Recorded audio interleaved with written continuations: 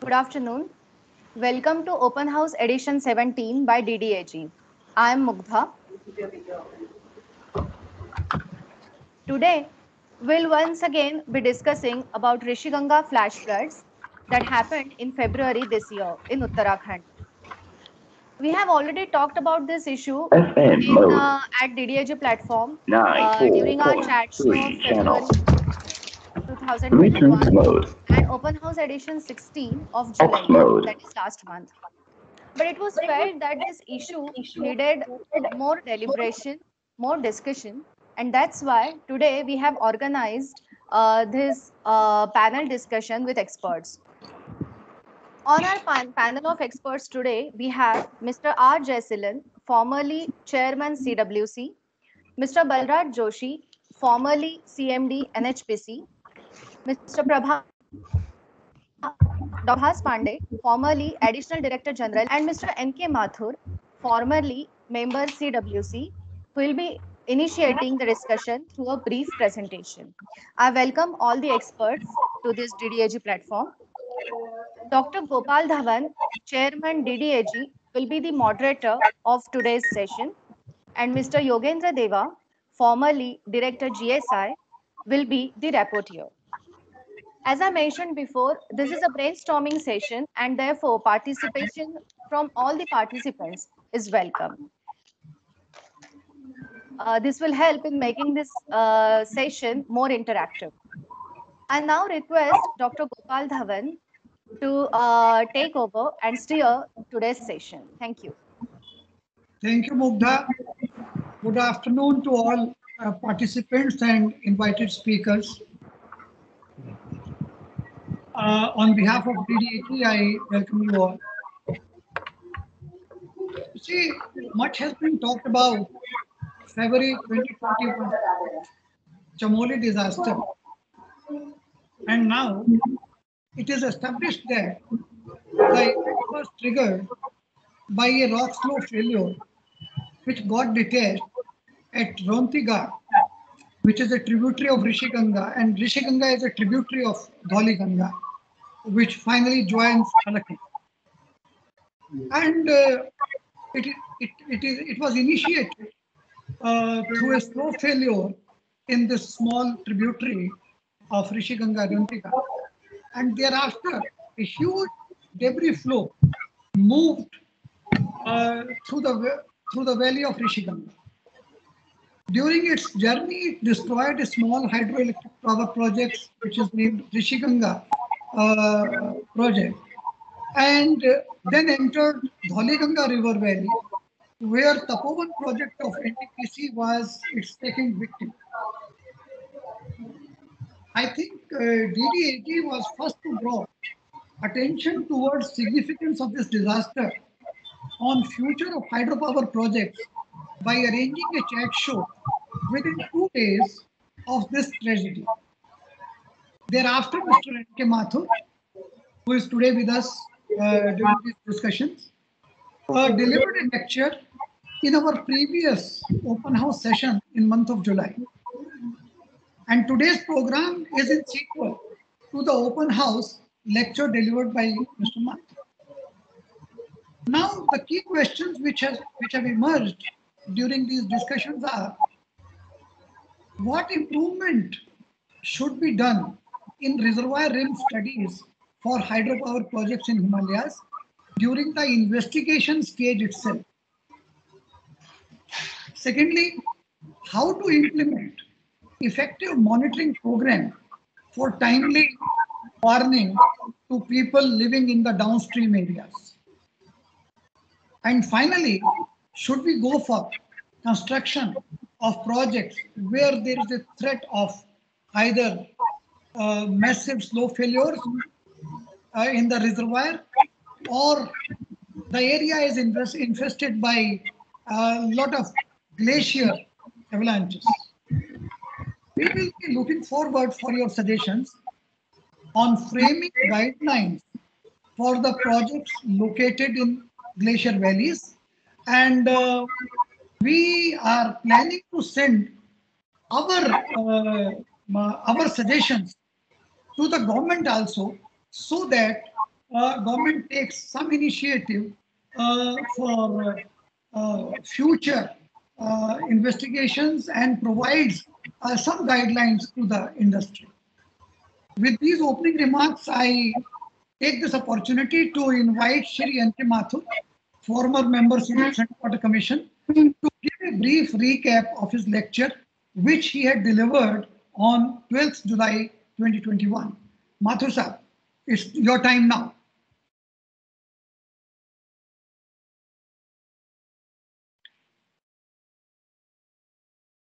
Mathur sir, can you hear me? Mr. N.K. Mathur. Mathur sir, please Thank unmute you, yourself. sir. Now, can you hear me, sir? Yes, yes, I can hear you, sir. Thank you very much for introducing the today's topic. And I will just in a 3-4 minutes try to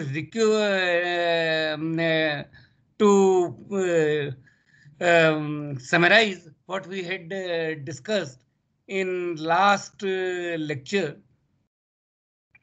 So, as we all know that any event that has happened, the first question that comes in our mind is what has happened. So, what had happened? The project at Rishi Ganga and this Tapovan were severely damaged. What was observed at CWC site at Joshi, the water level rose to 1388 meter. 1388 meter corresponds to approximately 1700 cumex of the discharge. This 12-meter rise happened within 10 to 15 minutes. And after that, the discharge dissipated in 2 hours. And again in 2 hours, it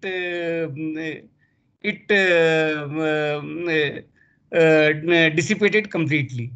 So this has happened. How much it has happened? I already told you that 12 meters rise had happened, and a discharge of 1600 cumex in a month of February, unprecedented, passed through that. And the two projects were severely affected. There was a huge tragedy, human tragedy of people entrapped in that. And we all know those things. But what happened is, there are immediate effects. What are the immediate effects? Damage to the infrastructure, even roads, networks, this communication network, power network, everything fails.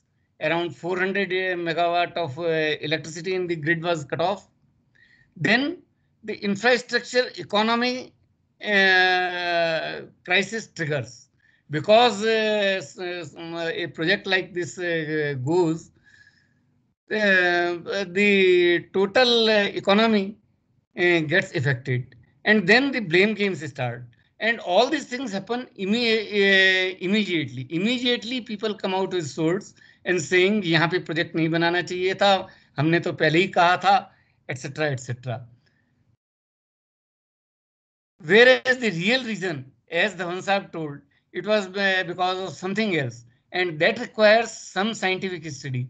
That takes some 2 months study, and then we can only know what is the real reason. So once the real reason comes, we must now think what should be done, what we had done wrong, and what we should do in future. So in general, projects in the hilly terrain, they already are designed for higher critical sequences, higher critical design loads. Other loadings such as GLOF, avalanche, landslide, cloudbursts are also considered. Caution is taken during the construction when we do deep digging in pits and all those things. Then large, these type of things we already do. This adds to the cost of the project. Large projects having economy of scale can absorb these costs. Projects like Tapovan, they have been designed for GLOF, they have been designed for reservoir rim survey, and very intense type of rainfall, etc. But the problem comes to the projects which are small and medium. They are not resilient. We cannot design projects like Rishi Ganga for such heavy loading conditions, and they are just sitting duck in front of the enormous natural forces. But we cannot abandon those projects. In fact, small and medium projects in hills are otherwise more beneficial, and they drive the local economy.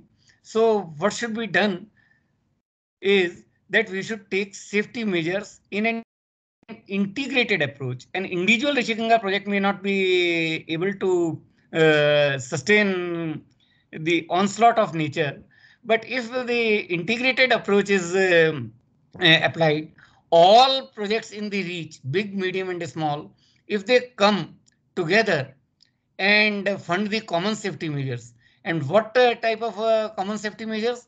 Forecast of extreme events. They should be done for the entire reach, and the information should be available to entire all the projects on the line. Monitoring the integrated watershed catchment, river reach basin for any event targeted for all entire reach 24/7 through artificial intelligence, and anything triggering any abnormal change in the visual, whether it is in river or it is in hill mass or anywhere, it should immediately be monitored. Monitor and communicate sudden changes in the flow levels, and there should be a protocol for the disaster response. So these were my suggestions, and we should have extremely nice monitoring systems like landslide monitoring system in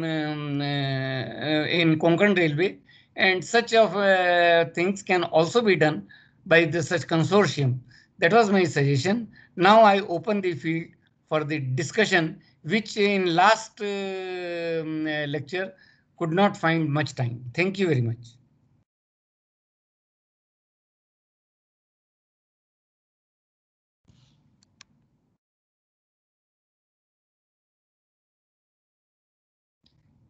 Yes, sir.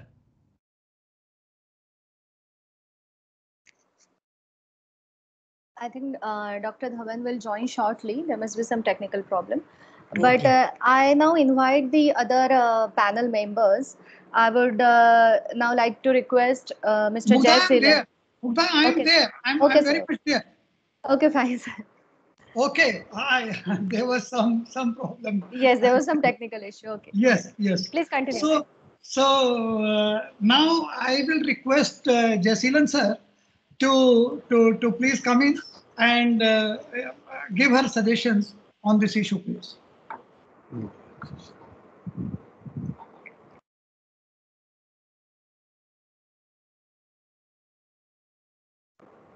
Sir, you are Sir, you muted. need to unmute. Jeyaseelan, sir, you are muted. Is it open now? Yes, now it's open, sir. Okay. This is the second time of my joining in this group, in this type of group for discussions. So at the outset, I would like to express my appreciation for the way in which DDAG is organizing this. Because not only this, India Water Mission, they also have a series of lectures from so many experts from everywhere.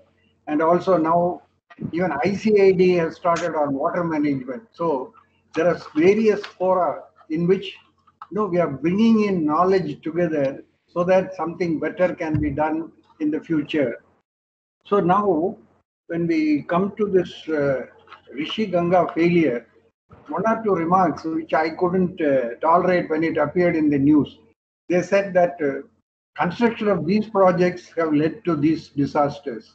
This is how the public is being, informed about. Whereas this event would have happened otherwise also without the projects. But in any case, now I had thought of my, remarks in terms of what should be done to, rehabilitate this project. But now that the way we are going, it is from investigation and then implementation, monitoring, maintenance, construction. So I would like to make a few remarks in that direction. See, we are talking about investigation. The thing that strikes my mind immediately now is the time given for investigations and preparation of DPRs. It's miserably absurd, I would put it. Some states are inviting consultants to prepare a DPR for a project of pump storage of 900 megawatt, 1200 megawatt within a period of 1 year or maximum 18 months. I do not know how much can be achieved if we have an approach of this kind. So first of all, when we talk about investigation, what kind of an investigation relevant to the project and how much reasonable time should be given and how much cost should be involved in that. It is not a question of just preparing a DPR. In fact, I don't want to name a project which has been submitted to CWC and CEA. I have a number of reservations. So if this is the kind of approach we are moving towards, I think there has to be a drastic change in this approach.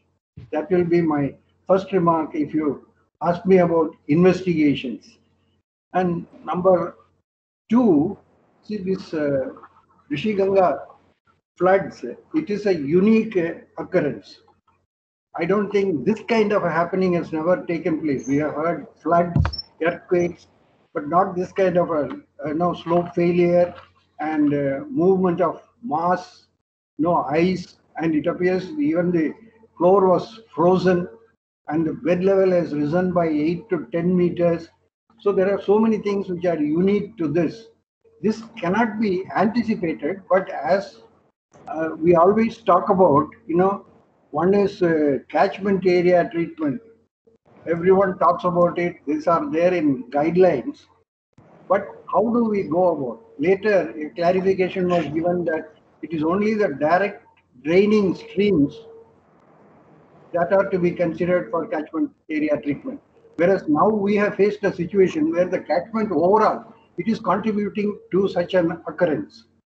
So I think as a general thing, we have to the overall, right? And in case we find any susceptible regions, then that should be specifically attended to with monitoring and warning systems. And you see, now we find that there are so many landslides which we have heard of in the recent last 15 days itself, Uttarakhand and Himachal. When such landslides, massive landslides take place, it definitely affects the project. Today there is a photograph in the paper how the landslide has blocked the river and the upstream buildup of water has damaged so many things. Now they are anticipating this can fail, this artificial, naturally created, this can fail and it can create havoc downstream also. So now this reminds us of what happened in Parichu earlier in Sutlej Basin and also upstream of Kurichu, there was a landslide and how it was handled. So we should have, so if we anticipate what should be done about it, that should be clear and we should have a guideline for that. First of all, examining the catchment, potential for any such failures, and if there is any that exists, then how do we go about with that situation in reference to the project we are thinking of. And you see, reservoir instability is also a very important aspect. Unfortunately, it so happened in one of the projects when I visited, they were doing some excavation. The excavated muck was dumped into the reservoir area itself. When I said how this can be allowed, on site, it's a very small project. It is reducing the storage area. And then the contractor said, no, if the owner wants, we will remove it. You see how the casual kind of approach that is being faced now. I think this kind of things should be avoided. And then again, there should be an awareness created. See, wherever there is a failure of this kind takes place, see, Mr. Mathur mentioned about blame game. Let us forget about it. That is somehow it has come into our system. But there should be sufficient awareness. See, like some of the major failures, even CWC has not come to know in some of the instances. When I discussed with them, because I was asked to investigate, so I mentioned to CWC, they said, no, no, we are not aware, no one has told us. I think there has to be a system for compiling all kinds of failures, how it was handled, what lessons we have learned from such occurrences. I think that is also a need. Like we have a dam safety directorate in CWC, but similarly, some part should be collecting information on all the failures. For example, in one Andhra project, 35-meter high concrete dam block, it failed. It was washed out, but it was not known because people want to bury whatever happens like this, but not taking any effort to learn lessons out of it. I think that basic attitude should change so that it can be used for further improvement. And I think with these few remarks, I think I'll hand it over to others. I will come in with few others later. Thank you. Thank you, Jeyaseelan sir, for your valuable suggestions. I think this will be in the core of our suggestions, which we are planning to jot down and send it to Government of India. Now, luckily today we have a person who is a combination of an engineering geologist and a seismotectonics scientist. I'm talking about Mr. Prabhas Pande, who was formerly Additional Director General of GSI. Pande sir, you have worked at several Himalayan projects, and you were the author of Seismotectonic Atlas of India. So from a geologist point of view, because till now, I think we have listened to engineers on this aspect. I am trying to invoke you as a geologist in this discussion, that what is your take as far as geology is concerned for projects in Himalayas? Thank you, Dr. Dhawan. I am trying to restrict myself to geo-environmental issues. I'll not step into the designs because that is not my domain. Today, we are here to ponder over the causative factors that lead to geo-environmental catastrophes impacting the human society in a very significant way. The aim is to carve out mitigation strategies, particularly in the high Himalayas, as a way forward. Some of the issues that have often bothered me and for which I try to find solutions on the strength of my limited knowledge base, I can list them as follows. To what extent the anthropogenic activities are responsible for creating an imbalance in the vast ecosystem of the Himalaya, leading to various disorders. I'll try to give my reasoning a little later. Then is climate change, and for that matter, global warming, in any sense heralding extreme weather conditions. This is of utmost concern to all of us. Then are the ranges of the Great Himalaya that are still in a state of tectonic flux. We know that the Himalaya is still rising at the rate of about 5 centimeters per year and consists of an infirm, high relief, rugged topography in conjunction with an erratic as well as difficult to predict meteorological and seismotectonic setup, chronic locales of extreme hazards, and so should be avoided for any major developmental work, including hydropower generation. I'll come to this point a little later. Then how important it is to have a dependable disaster early warning system in place. Now, I put forward my views before this erudite gathering with the hope that some plausible solutions would emerge at the end of the day to address the numerous geo-environmental problems that plague the inhabitants of the region with great impunity year after year. Now, as far as the first point is concerned regarding the anthropogenic activity, I would begin with a few examples of the historical and Holocene times. In September 1893, a lake formed at Gona in the Ganga Valley, a tributary of Alaknanda that measured about 5 kilometers in length, 1.6 kilometers in width, and 500 meters in 150 meters in depth. within a period of 6 months of its blockade. However, the 1929 survey showed no trace of this huge water body, which is almost equal to the 5 times the size of this Nainital lake, except for the leftover of detritus material. A few years later, 15 kilometers upstream in the same valley, a heavy landslip had fallen into another lake called Gudiyatal that remained in existence for many years. Its sudden breach resulted in disastrous floods in the downstream areas right up to Haridwar and complete obliteration of the lake. A series of Holocene blockades are beautifully preserved in the Sangla Valley across Baspa River. And yesterday itself, that is on 13th August 2021, a major landslide has blocked the course of Chenab River near Junda village in Himachal Pradesh, necessitating evacuation of people from 12 villages. Now, all these examples that I've given do not have any involvement of human activity. So I'll quote the famous PESCO volume of GSI here that mentions that landslides encouraged by high rainfall and large magnitude earthquakes are an inseparable and inevitable part of the still growing Himalaya. Innumerable records exist which show that the failing mountain slopes at times become the cause of permanent or temporary drainage blockades, and the sudden breach gives rise to flash floods. It will therefore be prudent to say that the river valley projects are the victims and not the cause of geohazards. Now I come to the second point of climate change. A week ago, we have come to know about the UN's Intergovernmental Panel report on climate change, which states that the global temperatures would rise or exceed 1.5 degrees centigrade over the next 20 years from the present level of 1.1 degrees centigrade. It further mentions that such rise in temperatures would lead to increasing number of heat wave events, longer warm and shorter cold seasons, and faster sea level rise.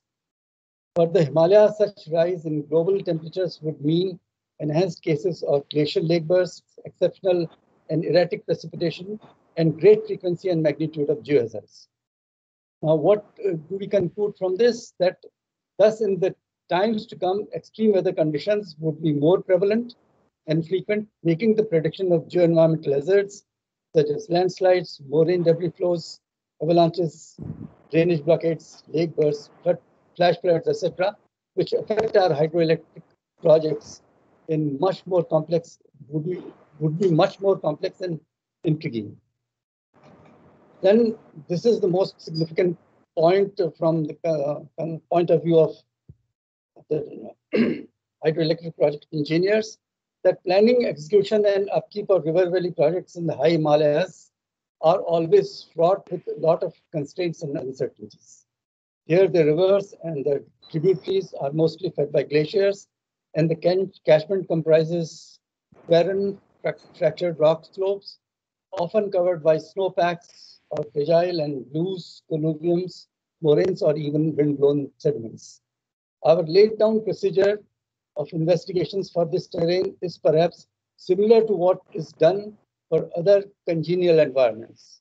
Hence, the predictions on aspects of geology, hydrology, slope stability, siltation, etc., cannot be rightly addressed to, and therefore liable to remain far from reality.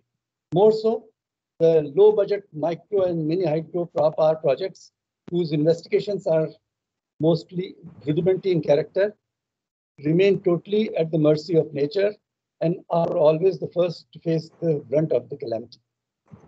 So it is therefore time for the regulatory authorities to reframe their investigation procedures for power projects located in the upper reaches of the Himalaya, and for the power development companies to spend more liberally towards out-of-the-box studies in such regions in the quest for understanding the mood of nature in much greater detail. And I would come to the last point. It goes without saying that if we have to mitigate the impacts of geoenvironmental catastrophes having the potential of inflicting heavy loss to life and property, we must develop a dependable monitoring and early warning system. This system has to be multi-parametric, equipped with state-of-the-art instruments and sensors for monitoring the meteorological, hydrological, seismotectonic, and cryogenic cryospheric fluctuations on regular and continuous basis. Study of high-resolution satellite imageries to observe even the minutest changes in the landscape, far interferometry data for recording ground deformation, a dense global network of seismographs capable of picking up tectonic or gravity-induced modifications, as well as flood flows, would compose some of the devices of the system. Besides, there must be a reliable data transmission facility available that would transmit the data from the remote sources to the data processing center. And at the same time, a robust early warning mechanism will have to be created so that the calamitous situations could be timely disseminated to various stakeholders. And I would end with this, that such a system could function meaningfully only if there is wholehearted and long-term involvement of various agencies such as the state and central governments, power development companies, road construction authorities, etc., apart from the academy. Thank you. Thank you very much, Pande Sahab. Thanks for giving your valuable inputs to deal with such issues in future. Now I am going to Mr. Balraj Joshi. Joshi Sahab, for you, I have coined a term, all-in-one of hydropower. You worked for construction of several projects in NHPC. Thereafter, you worked in design. Then you headed NHPC as chairman and managing director. And you are the one, I think you and Mr. Jeyaseelan both visited this Tapovan Vishnughat project of NTPC after the disaster. And I think during early days of it. So you are the best person to tell us, क्या करें, आगे क्या होगा, project यहाँ बनाएं या ना बनाएं? Yes. Thank you, Dr. Dhawan. Thank you very much. And for having me here, and also the way DDAG has actually taken up this particular subject.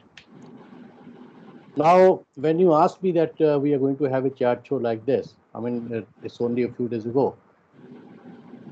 The question which came to my mind was, why are we talking over Rishi Ganga over and over again?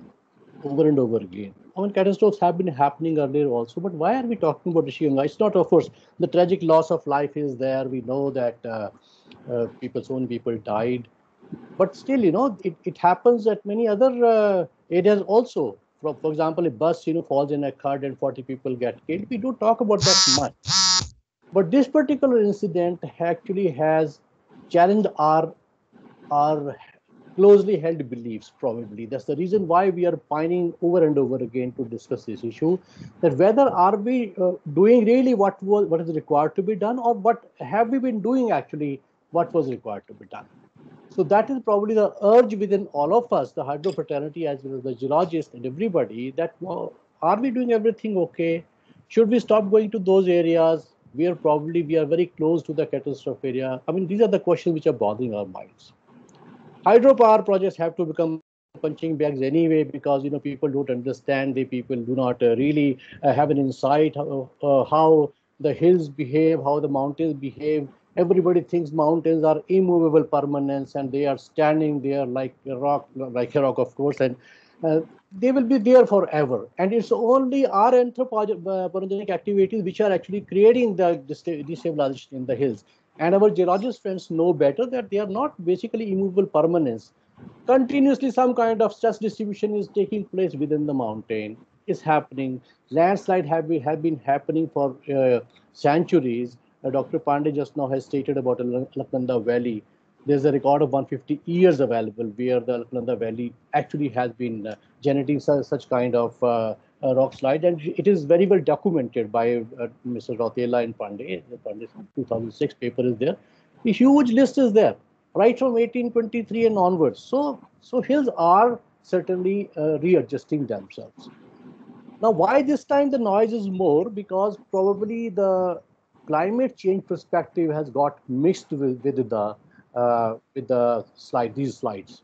Now, we are probably trying to link up that these slides are happening because of climate change. I'm not saying no, there couldn't be a connection. But as Mr. Mathur said in the beginning, some kind of scientific study needs to be done. For example, in this particular episode also, even though earlier it was thought it's glove or some climate change has happened, that's the reason why flash flood is happening. But those signatures have not been found, and if the Calgary professor's reports are to be believed, this was certainly a very big rock slide, which probably happened because rock was not able to bear the weight of itself as well as the glacier over this, and the fatigue of the rock, which happened because of the continuous loading, that has caused this slide to happen. And that probably is the general consensus now that this has happened this way only. Now, the general question would be, should we stop building projects there? Now, let us face the situation. Situation is that we have our age-old paradigm of development of projects. We have all our investigation methodologies cut out nicely. But probably these methodologies came into place, came into being, and percolated in our beliefs at a time when such events were not there. They were not documented. We have seen it for the first time. So therefore, an immediate requirement becomes, should we actually look at our planning paradigm of these projects and try to introduce some more information or more kind of, let's say, inputs, which are a must, which would be a must for planning projects in these areas. Dr. Pande has just now stated about monitoring. And also Mr. Mathur has said that we must have a very good monitoring mechanism, and there should be an integrated approach to this monitoring mechanism. And I think in the last presentation, which was made by him very nicely, we talked about a central agency doing it actually, and who's going to do it. And I had suggested that on the lines of National Disaster Management Authority, we should have a National Disaster Prevention Authority. And then as like you take approval from CWC or CEA for various things, like GSI for various things, similarly, the projects in this area must also seek a clearance from National Disaster Prevention Authority. And this should be an authority which should be vested with all the powers and the budget, etc., to provide inputs to all and sundry, not only small Rishi Ganga type projects or NTPC projects, but all and sundry, all road projects, because this is a disaster. Let's face it, this is a disaster of unimaginable proportions, and therefore something bigger needs to be done. We will be just come to the hydro part of it later. But I think initially what I would like to stress here is that we really need a National Disaster Prevention Authority, which should have access to ISRO's detailed, whatever facilities are there, continuous monitoring, and MOUs can be drawn on a quarterly basis or whatever periodicity can be there. So, I mean, as that kind of authority will ultimately clear these projects. So, my first answer to the question whether should we stop building them there, I say no. But with these particular procedures and institutions put in place, systematic monitoring. And Mr. Mathur has said a very important thing in the beginning, that for the design floods of these projects, all is being done, whatever is required. Now, calling it this is the flash flood will be probably a misnomer from the hydrological point of view, because these projects are designed for SPF or PMF. I would say that if we have to take some lessons from this event, we should invariably design all our structures for PMF. And when we say PMF, we mean that the probable maximum flood. And that has got nothing to do with the glove or anything, but the PMF is the worst combination of the parametric meteorological factors that can generate a maximum flood. And that probably those factors have been identified, there are 24 parameters, and the maximum values of these parameters will generate that storm. So that is well settled. Only a small, the relaxation was for the barrages, that it should be designed for SPF. I say we can even design that also for PMF, fine.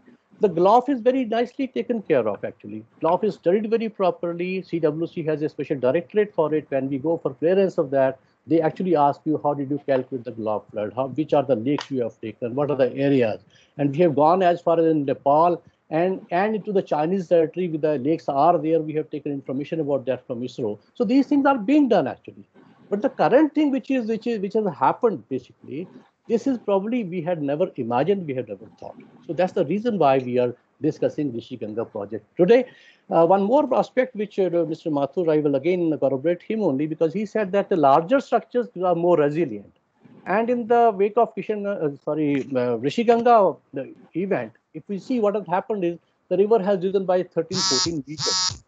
For a small structure like a barrage, which is of a limited height, this 13 meter would mean almost half the dam height.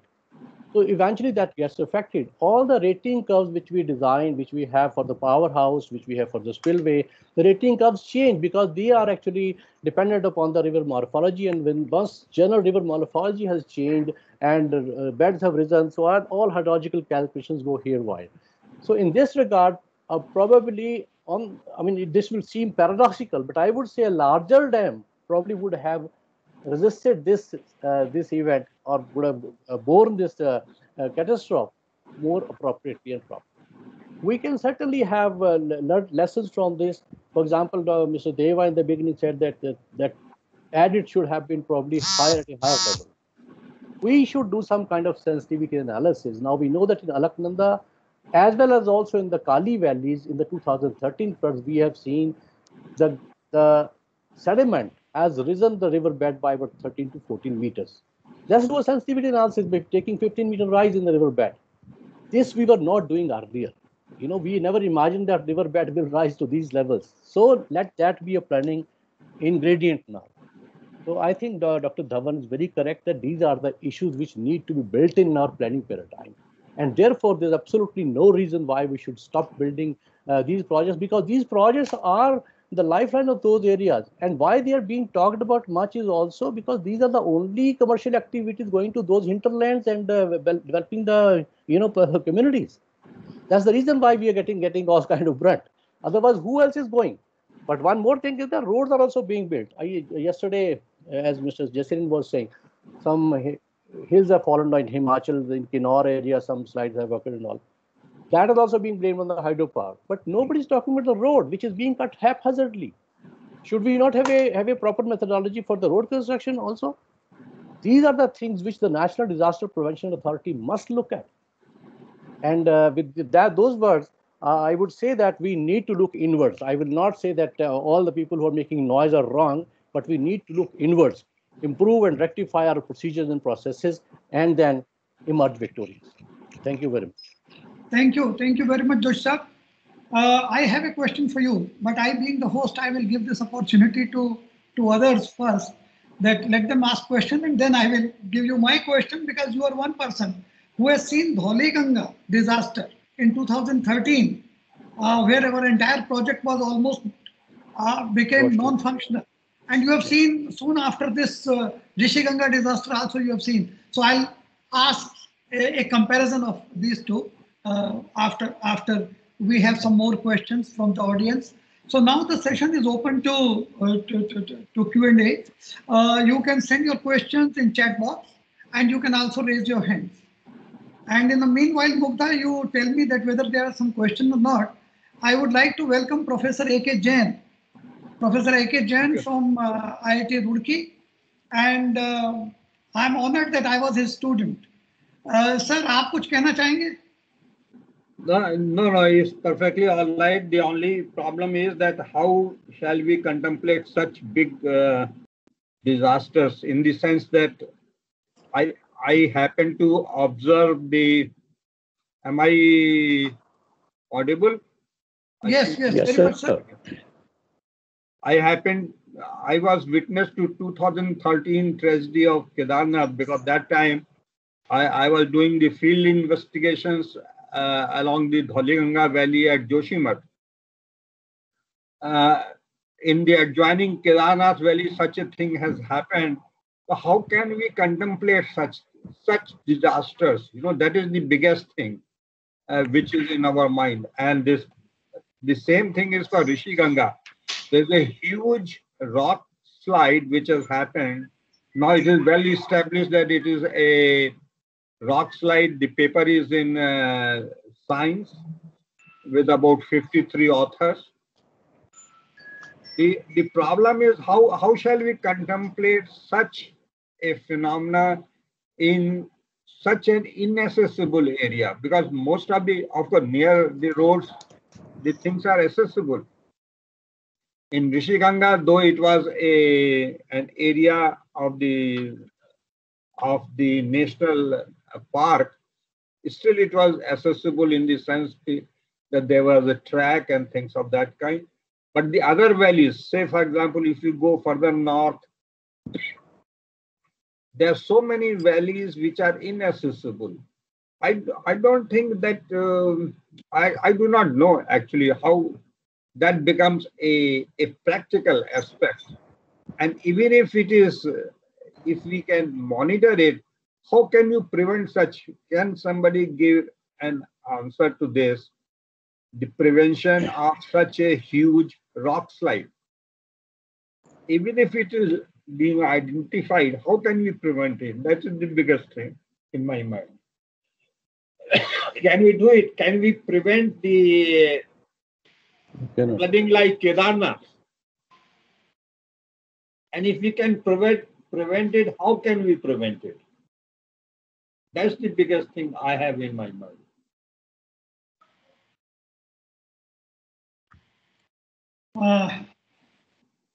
Yes, sir. We are expecting some answers from you. No. I am putting because such things are natural things, natural disasters. What is the prevention? Even if we are able to see that it is coming, say within few hours or few days, how can we prevent? Yeah, that's the thing that I want to ask. Okay. So I will go to the panel with this question after a short while. I see two hands raised by Mr. N.K. Mathur and by Mr. Yogendra Deva. So I will invite Mr. Yogendra Deva first for his queries. Dhawan sir, pardon me, Akshay Acharya wants to say something. He has been, so please, if you want to say something, we can invite him. I think he has withdrawn his hand. I can't see his hand anymore. Now, Mr. Acharya, do you want to say something? Yes, sir. Thanks. I'm Akshay Acharya from SJVNL. You're welcome. Now, two slides have occurred in Himachal also. I have witnessed this slide, the Nugalsari slide. I think there is no mechanism to, Jan sir told, no mechanism to predict these type of slides. We can go for the inventory of the, we can go for the preparation of the inventory of the landslides. As some public sector with the government sector should be involved. Because we are at the site, we know where are the problems. Because independently GSI comes, they give their report. And similarly, local project people are not concerned, not talked about this. So I think there is some combination of these. All the departments should come together. Wherever the landslide occur, those people should be concerned for this. Then some inventory should be made for the landslides. Prediction is only then possible if we have inventories. Thank you. Thank you very much. I think Mr. N.K. Mathur has suggested some mechanism of involving all the agencies who are working in a valley, because as he said that the smaller projects can't take this load. They are the sitting ducks in front of the disaster. But whereas the bigger organizations can certainly join together and then come out some kind of strategy to deal with the situation. So thank you, Mr. Acharya, for your inputs. Now I'll go to Mr. Deva. Can you see my presentation? Yes, I can see. Actually, I will just refresh a few things on this happening, and before I go to two suggestions in this connection, basically. So this is a very good work done by Professor Sugar this year only, and it's available at this blog. So this is what he says. This is the Tapovan, Rani, and Rishi Ganga, and this is the Ronti Ghat. This is the Ronti peak from where this failure has taken place. He has studied the satellite imagery of January 1, 2021, then February 5, that is just before the failure, and February 10. You can see the failure here. So you can see this is here. This one is developing. The cracks are developing. and this is the one which has failed. And this distance, if you see, this is about 500 meters. But in the next figure, he says that this distance is 550 meters. He says actually this is the block. It is like a wedge, huge block, 550 meter here, and vertically it is about 500 meter high, 500 meter high. So the inclined length will come to about 800 meters, something like that. So if we see this, he says that there is a 20-meter thick snow and ice cap over this, the glacier ice over this. If we calculate this, so it can generate a flood of up to 4.5 million cubic meter. This is the latest Google Earth image, and this is of this month only. I think 10th of August, something like that. If you see this, same thing, Tapovan, Rani here, Rishi Ganga, and this is Ronti Peak, and this is the peak from where this failure has taken place. What is interesting to see is there are lots of failures taking place in this area, but here the river is narrow. There is not much of material here, but if you see the river, it suddenly becomes widens on this side, maybe because of the glacier out here and the material which is coming down, and maybe this is because this material which came down here. This is what I wanted to share with you. I mean, this indicates that what exactly the problem is, which is being now, surmised on the basis of remote sensing, that this is the block which has failed here and generated this back. Now, this is the close-up of the same thing which I was telling you. This is the place, this is the block which has failed, and this is the river. If you see, it is widening here on this side, and this material probably must have block this river also. Now, what I will just quickly come because time is less. What I recommend is as a suggestion that the catchment analysis should add another dimension. That should be the geohazard survey, which they will be based on remote sensing. It will be hazard mapping, hazard assessment, hazard monitoring, hazard warning, mitigation, and project planning. All these things should be addressed. But whose baby is it? In this connection, Balraj Joshi has just recommended a wonderful suggestion that this is the National Disaster Prevention Authority. Yes, that could be a body which could take care of it. Otherwise, maybe some other government organization. And with this, I come to the second important recommendation here, that during construction, tunnel portals close to HFL at headworks and tailwater ends are susceptible to flooding. This is what has happened. Tapovan Vishnu Ghat. This is the intake tunnel at the barrage site, and this is where about 30 to 35 workers got trapped because when the floods came, they had no escape route for them to get out of that. Likewise, anything could have happened in the tail area where the TRT also comes close to HFL, and that is a place where the work goes on. And there are like sill flushing tunnel and other TRT mapped and all these tunnels which are there.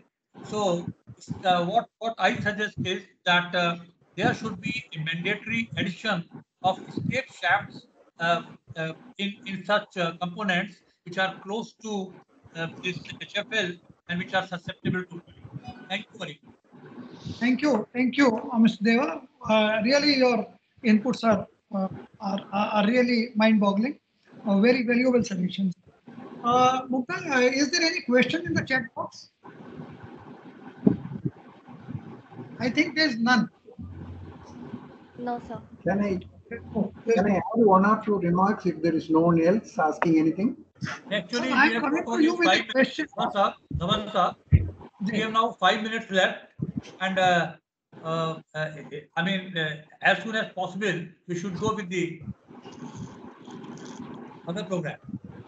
Okay. I'm going to Jeyaseelan sir with a question of Professor Jain, where he's saying that even if we can estimate that something is going to happen, this disaster is there sitting on our head. Can we do something? So, sir, what is your take on this question of Dr. Jain? Jeyaseelan sir. So, okay. See, that comes under hazard assessment. See, in fact, as a young engineer, when I went to Laos to work on Mekong Basin, the Pamong Dam, the report, 2 volumes of possible hazards, potential, and assessment, and how to manage. See, they had given so much importance to the hazard potential and management. So we have to go with both these. And then we have talked now about climate change. Here, I have a report from Times of India. It says implication for India IPCC report. Glacial retreat, cyclones, intense heat. The picture presented here is of Tapovan, Vishnugar. So linked it to climate change and its effect. So we have to look at this. How do we address this? And another thing that I find is, see, these days, this is again in the project planning, right? A report is prepared.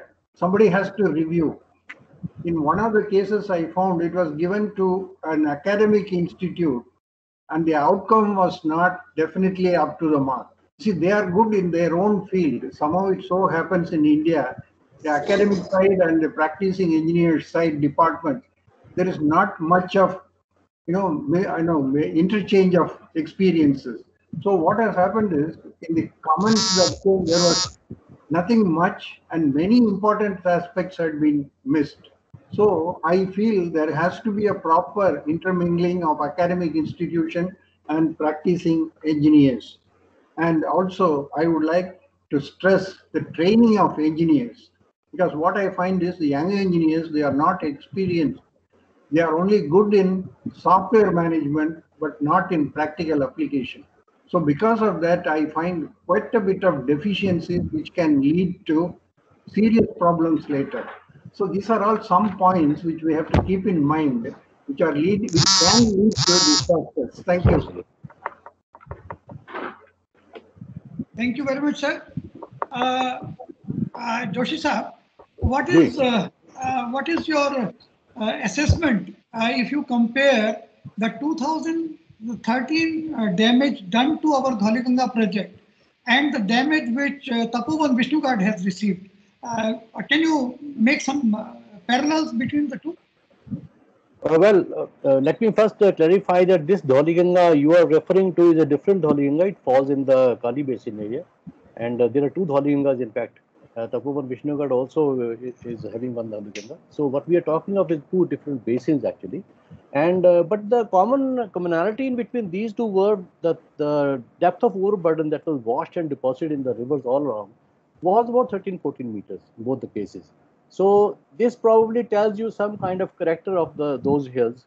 That so much of if you just take it empirically, that kind of material can actually come. So my suggestion here was that we should now, like Mr. Deva said, the tunnel height should be higher than the HFL. But what is HFL is actually worked out on the established principles already being followed. We must do some kind of sensitivity analysis, thinking that if the river rises by 15 meters, because so far nobody had seen, but now we had seen the river beds can rise by those levels. So HFL, while working out the HFL for the rivers, we should take that sensitivity analysis into picture. But I would say as far as the damage was concerned, it was almost the same. The only difference was in our Ganga project, the dam was quite high and therefore it could sustain. Whereas in case of Tapovan barrage was of a lesser height and it could not it was not resilient enough to withstand the onslaught of the muck and the slurry which came about, and also got submerged also to a much higher depth. Even though the Ganga project or NHPC's Ganga project also suffered major damages, but it could be again put on back on rails as only the powerhouse was submerged and some damage to the spillway and dam had occurred. So I think the lesson from there, I would say, is that, as I said at the beginning, probably a larger structure, because there are larger forces are coming your way, so you must have larger structures. The smaller things cannot sustain. So that is what I can offer. Thank you very much, Joshi sir. Is there any other question or any suggestion anyone would like to make? Sir, this is Kapil. Actually, whatever. Yeah, Mr. Kapil, please. Sir, just I want to make one point only. Good afternoon to everybody. Actually, this is also my opinion that we should not make the barrages in the higher Himalayas, particularly where we have very narrow valleys. We should make only dams, and these should have some more heights also. So that will be slightly helpful. And this is what has happened in case of our Dholi Ganga project and in this Tapovan Vishnu Ghat. So whatever Joshi Saab said that we should have the larger structure. So I think we should not make the barrages in such areas. Particularly even in 2013 also this JP project, this Vishnu, uh, uh, the JP project also suffered heavily because of this. Yeah, Vishnu Prayag. Yeah. So I think we should think over these things also that we should make only the dams, not the barrages, and this run of the river schemes, particularly in higher Himalayas, we should avoid those things. Okay. So this is my just one point, sir. Thank you, Mr. Kapil.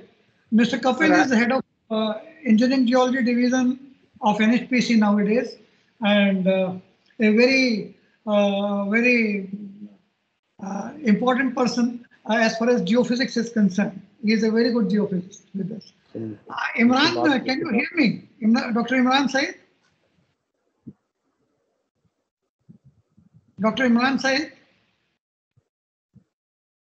Okay, I think he is there. Yes, I am here.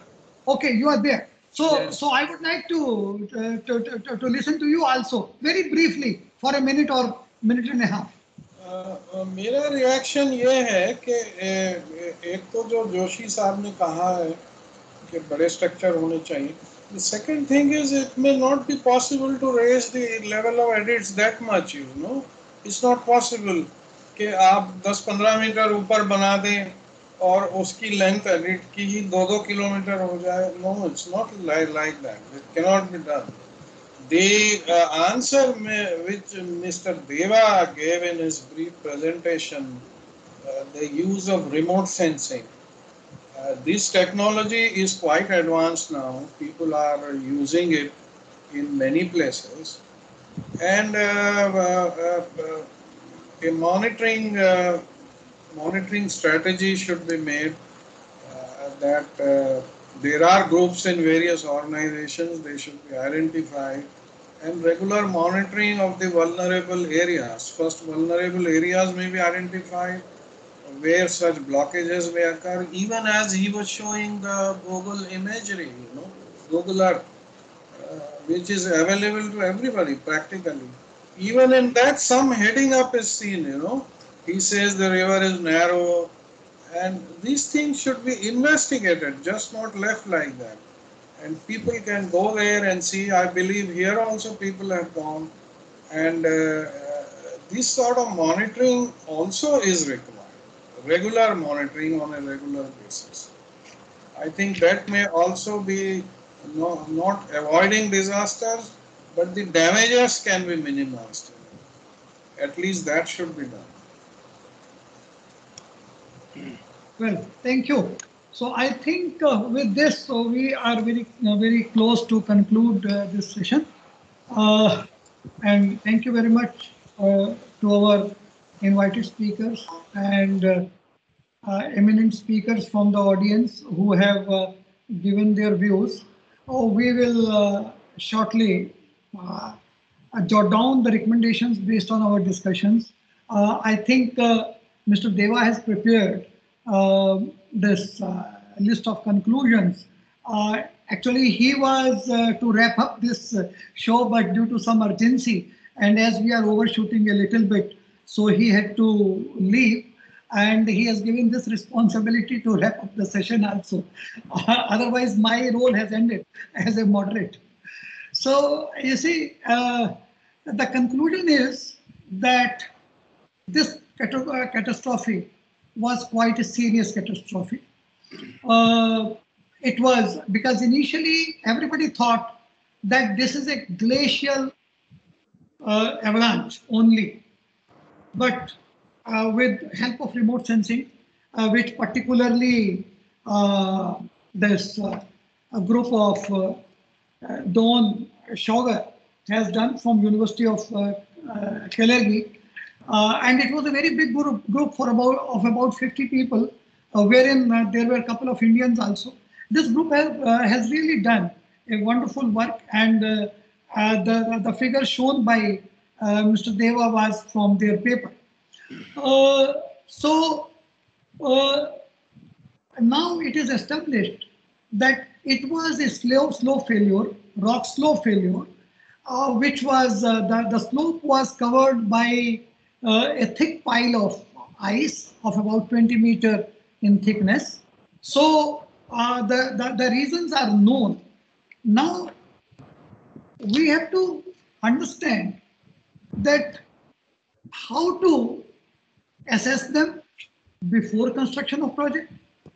And as Dr. Jain asked, that what to do in case we foresee similar situations can occur during the design life of the project which is laying downstream. Each one of you has also highlighted importance of monitoring also. So based on all these things, we will draft our recommendations and share with each one of you through email. And after we receive your suggestions, we will finalize our draft. With these words, I once again thank you all for joining us today, participating, and giving your valuable suggestion. Thank you very much. Thank you, sir. Thank you. Thank you. Thank you, sir. Thank you, sir. Thank you, sir. And we will look forward for your participation in our future programs also. Thanks a lot, sir. Thanks a lot, everybody. Thank you for joining. See you all next time. Thank you. Bye bye. Thank you, Dhawan sir. धन्यवाद, बहुत अच्छा लगा.